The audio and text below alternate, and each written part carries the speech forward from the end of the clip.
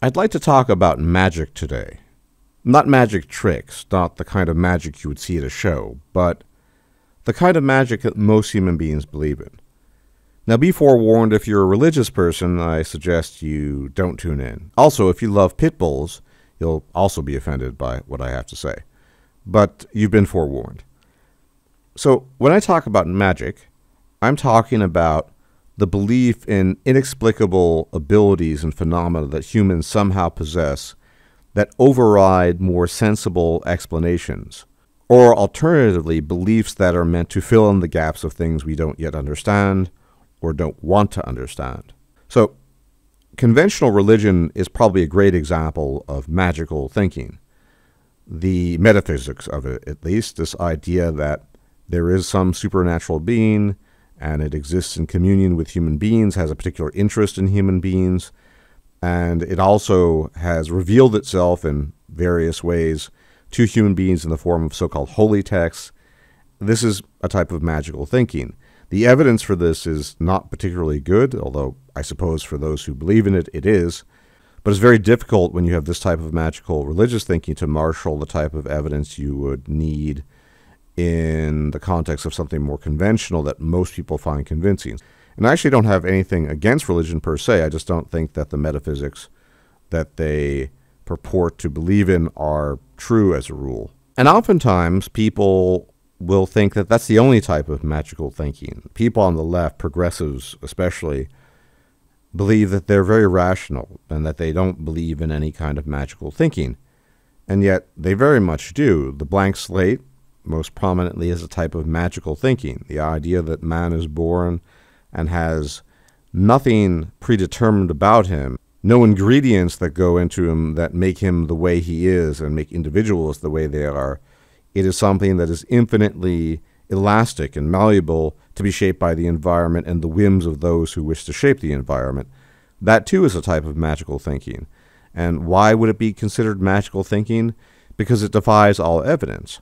Although genes are not everything, they are very, very important, and they play a massive role in who we are and what we can do in life. So that's a very conventional form of magical thinking in terms of progressivism and politics. These self-same people, by the way, will be all too willing to insult religious people, more conventionally religious people, for example, Christians, Muslims, etc., because they believe in silly things. These are the same people that allege on their part to believe in things like evolution, and yet when confronted with the reality of evolution, that we exist now against the backdrop of hundreds of millions of years of evolution adaptation that has shaped us and formed us, they will deny that. They believe, for example, again, a form of magical thinking, that culture completely overrides the evolutionary history that preceded us and completely overrides human biology. Pure magical thinking. Nobody who knows anything about anything believes that.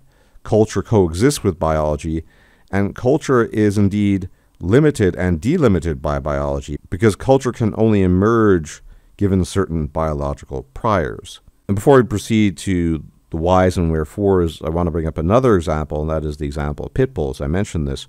So pit bulls are a very divisive issue when it comes to dog breeds for bizarre reasons, because if you just look at the track record in terms of the stats, they are just de facto, at least in the United States, the most dangerous dog.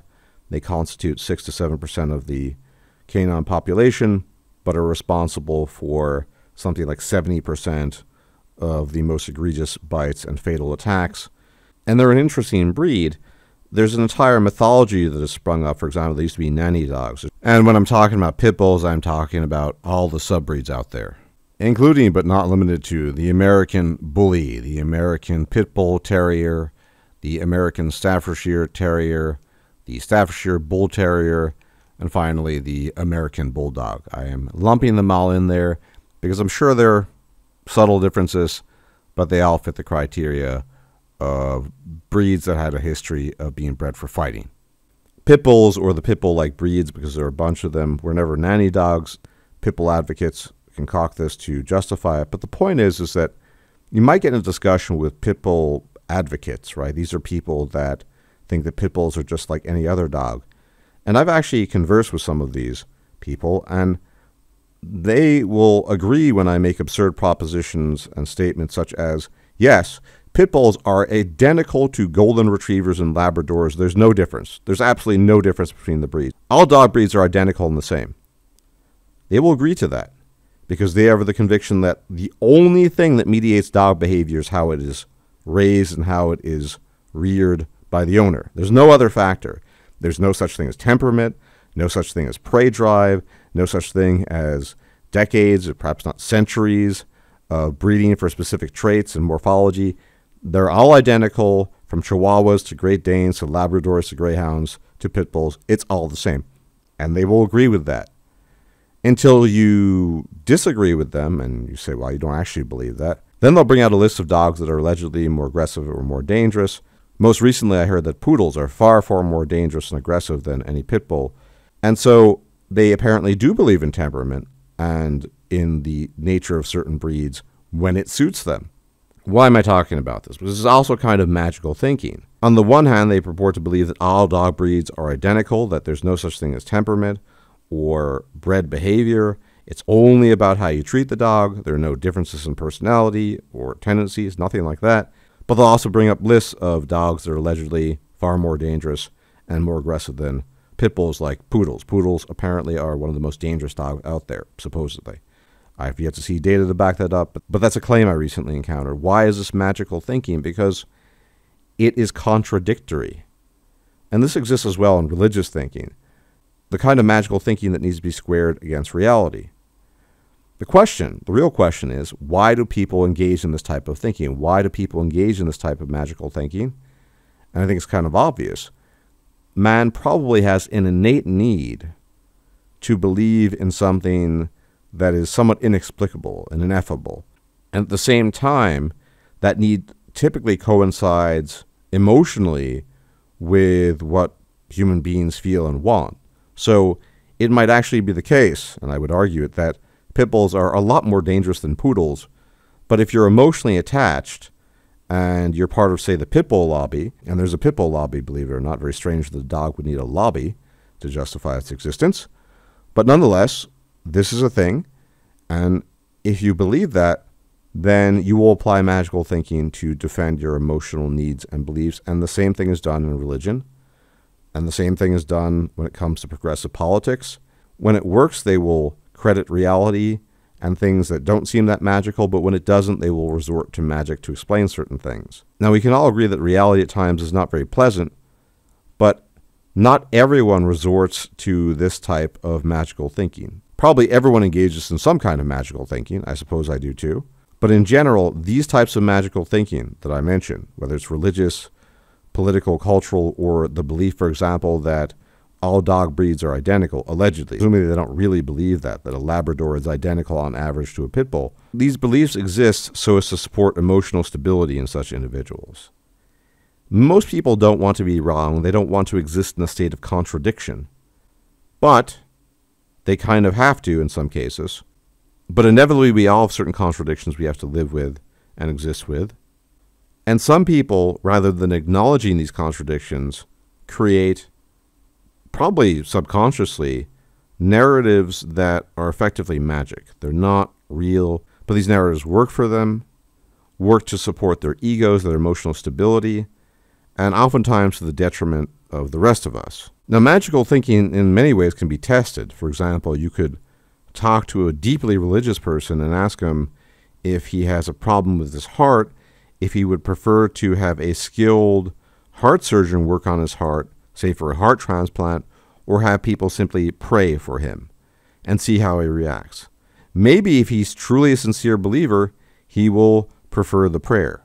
Alternatively, you might ask a progressive who believes in the blank slate and that all human beings are identical in every respect, whether or not they would prefer a high school dropout who failed out of 10th grade and couldn't ever get good grades to fly a plane with minimal training versus somebody who not only did really well in school, but also has an established record as a pilot, and then ask that individual which they would prefer for their flight. It's a pretty extreme example. I think only the nuttiest and looniest of progressives would not prefer the actual trained pilot.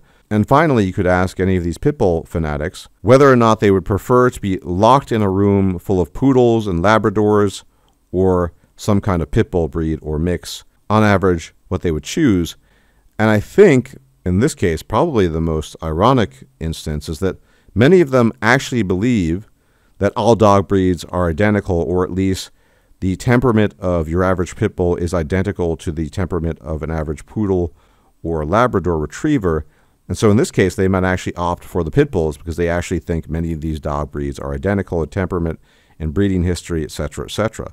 They might, for example, believe that pit bulls were actually nanny dogs. So, yeah, you can test magical beliefs. They exist to provide succor, assurance, security in the emotional sense to people, but oftentimes they don't map onto reality. And in the worst of cases, magical beliefs can damage individuals, as many people have discovered, whether it comes to religion or strange, bizarre, progressive values, or even people that believe that pit bulls have the same temperament on average as Labradors. They find out too late that that usually isn't the case. Much appreciated for you tuning in. Special thanks to my patrons. As always, you guys are the absolute best. Really appreciate the support. And for the rest of you, if you can engage in the usual YouTube jazz, like the video, comment, subscribe, share, that'd be much appreciated. Until the next time, if I'm still alive, I will check you out later. Until then, may the gods watch over you. Bye-bye. If you liked this video, please like, share, and subscribe. And if you enjoy my content, please consider making a donation or becoming a patron. Thanks for watching.